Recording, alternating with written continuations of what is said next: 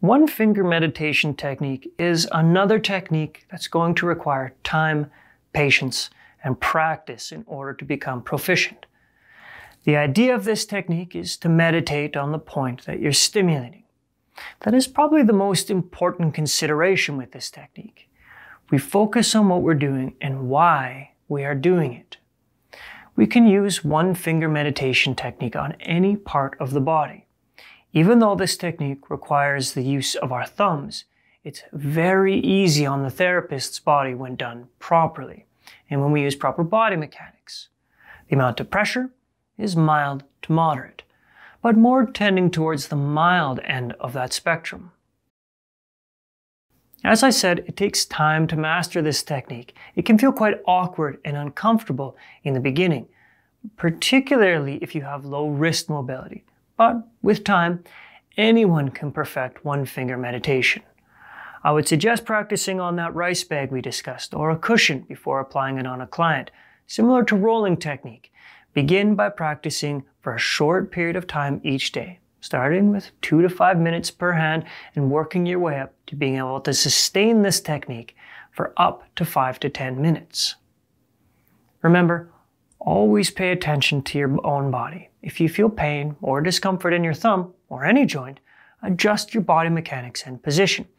And if that doesn't help, then this technique is not ideal for you. There's no reason to damage our own body for the sake of a technique.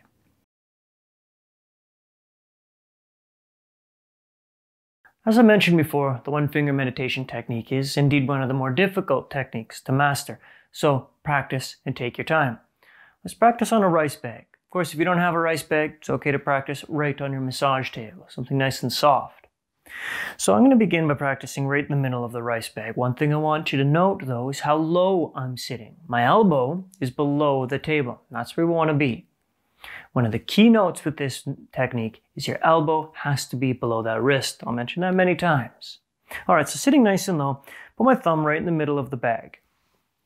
Now, with my thumb in the middle of the bag, I'm going to make my fist into a nice loose fist, and then I'll just flex and extend my thumb. Nice and easy. I'm not using a lot of pressure, right? This is just the weight of my hand and arm.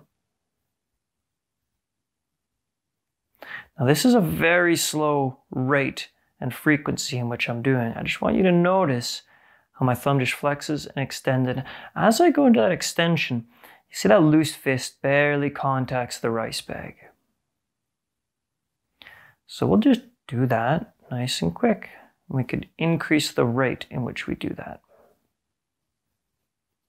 Now, what you might have is, like myself, have a very hypermobile thumb. See how my thumb goes into that hyperextension. So that's, in this case, a little advantageous because essentially all I can do, and what you can do if you have a hypermobile thumb, is I'll rest the pad of your thumb on that point, and then you just rock your thumb back and forth on the pad of that thumb. If you do not have a hypermobile thumb, then you're going to be flexing and extending that first and second knuckle joint.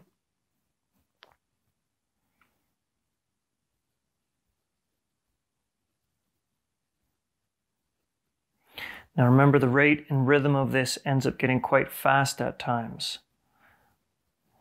And what I want you to notice is look how deep I've gone into that rice bag. And there's no pressure. I'm not pushing down. I'm just letting the weight of my arm allow my thumb to press deeper.